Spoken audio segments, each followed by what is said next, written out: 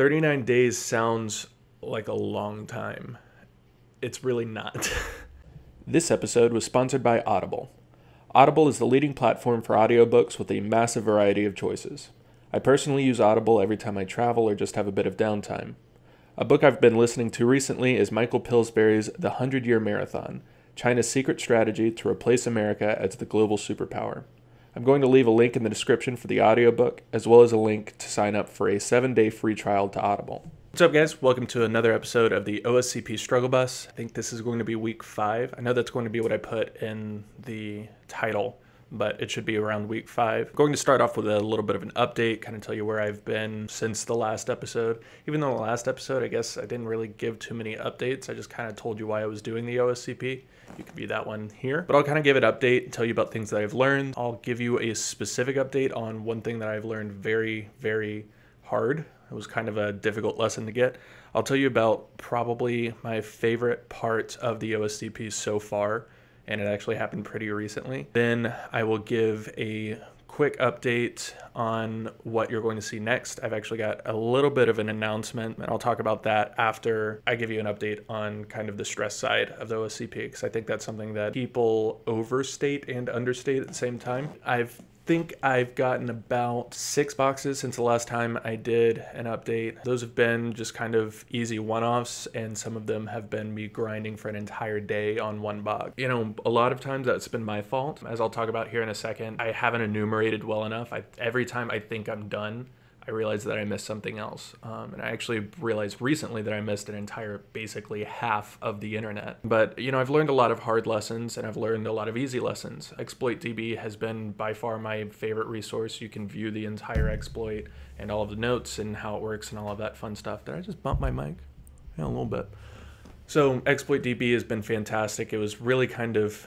I've been using it from the beginning, but I didn't realize just how helpful it can be to actually read over the exploit source code in just such a clear format. I actually realized that one of my good friends had published one of the exploits that I was using in the OSCP, which is kind of cool. Easily the most obvious yet difficult lesson that I learned has been do not sleep on UDP. By that, I mean UDP is an entire half of the internet, basically, just how the internet works. At first, I didn't realize I was missing out on it, because Nmap doesn't map most UDP ports by default.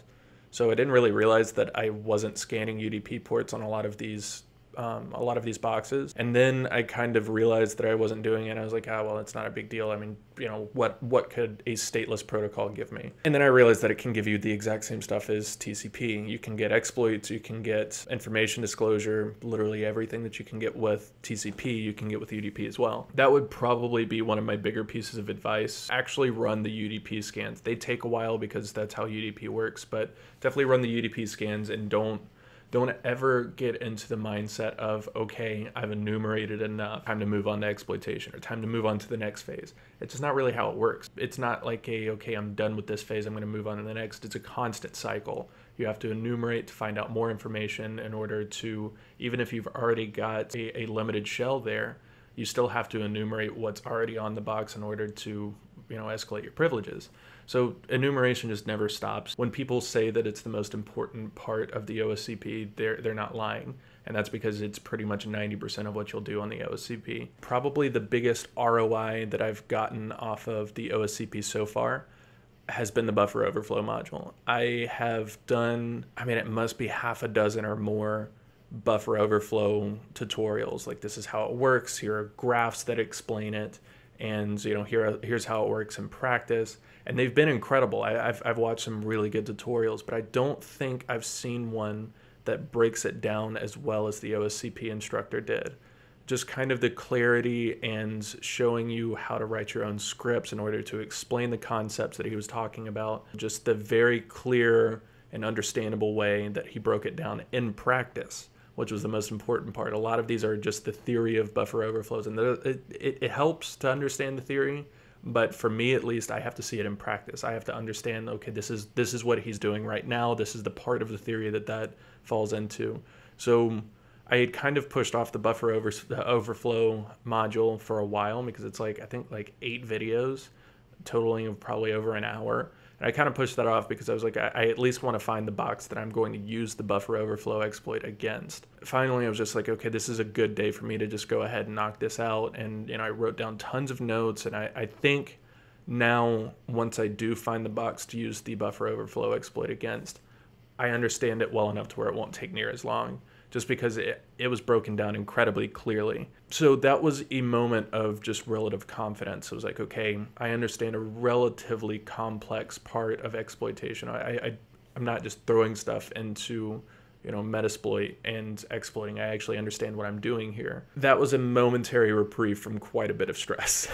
So I've got a little bit, I think today is day number 39. So I've got 39 more days until the OSCP, or until my lab access is done, not until the exam, but until my lab access is done. After that point, I'll make the decision on whether to extend or to go ahead and take the exam. 39 days sounds like a long time. It's really not. With the exam upcoming, I really don't want to extend again, just because, I've got a lot of family businesses coming up relatively soon that I don't really want to butt up against.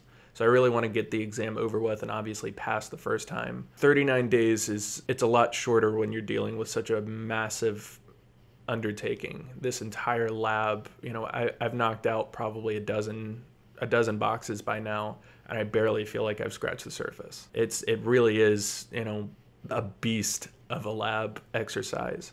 So the stress is getting real. Kind of looking at the book and looking at the videos and seeing how long I've got to go and how many different concepts I have yet to learn. It kind of makes me feel better, because I'm like, okay, well, I haven't learned everything yet, so obviously I can't have, rooted all of these boxes, but it still is kind of disheartening to see how short of a time period I've got left. But that does mean that I'm incredibly blessed to have a job that puts a very high priority on training. So they've been really great about the amount of time that I've had to take for this training. And, I've warned all of my friends and family, like, hey, I've been gone a lot for this training, and I'm going to have to be gone a lot more because I'm going to have to focus a lot more on it. Hopefully that will mean more videos. You would think that it would be less videos, but actually these videos don't take that long to film, and they don't take that long to edit. So if I have more to report from the OSCP, I'll hopefully have more content for the videos. I feel like I'm making progress. It's slower progress than I would like, but it is progress. Something that's actually helped a lot is I've kind of browsed Twitter and Reddit on my off time to look for tips. And there've actually been some really good tricks, like even if it's just like one-line scripts, like bash scripts or something like that. There've been some really great tips online that I've found that have helped me a lot, like literally in practice. I've noticed that a lot of my followers on Twitter are actually taking the OSCP at the exact same time as me, and they kind of are finding these like little one-off things. You can share tips. You can't say, here's box A, attack it with B, and you get C. Obviously that's cheating. You can at least give like, here's how you do this, like kind of general concepts and little bash script one-liners and things like that. So I've found a ton of those, and I'm kind of slowly compiling them into a list that I'm hopefully going to put into a blog after I'm done with the exam.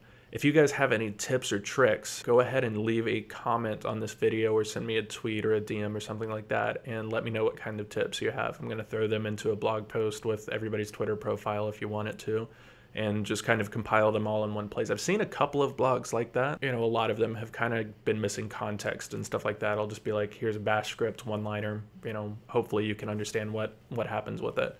So yeah, send me a tweet or a comment or something like that, and just let me know like your favorite OSCP tricks.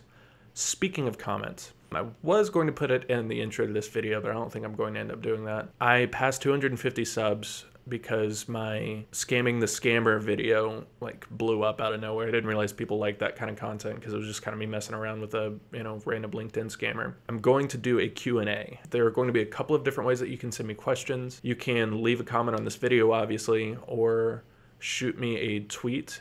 You can, if you don't want to do it through DM, you can just send me a tweet and use the hashtag VikingQs, or you can donate like $1, I think is the minimum on Patreon, and attach a question to your donation on Patreon. I'll leave all of those links below in the description. Obviously, if you donate, like that's a huge help to me. So, I'll prioritize those questions, obviously, but I'll try to get to everybody. It's a Q&A video. depending on how many questions I get, it should be a relatively lengthy one. And feel free to ask questions about anything. A lot of you know kind of similar things to what I do, so feel free to ask any questions that you want. And, if I can't answer them, I'll probably send you a DM or something like that saying, yeah, here are the reasons why I can't answer that. Shoot me your questions on Twitter, Patreon, or YouTube, and I will make a Q&A video once I've gotten a ton of them. If you've got any questions that you'd like me to know, that you'd like me to answer about Chinese, about information security, about weightlifting, I don't care. Just ask as many questions you want, and I'll try to get to all of them in their own video. But yeah, thank you guys for watching. Make sure to leave a comment below if you have any questions or any comments or anything like that. It kind of helps me not just be talking to a camera. Obviously, likes and dislikes, they kind of help me know how I'm doing. And subscriptions just kind of notify you every time that I upload a video like this. So if you're interested in this kind of content, leave a comment below and tell me what you'd like to see more of, and subscribe so that you know when I actually upload it. But yeah, thank you guys. Take it easy.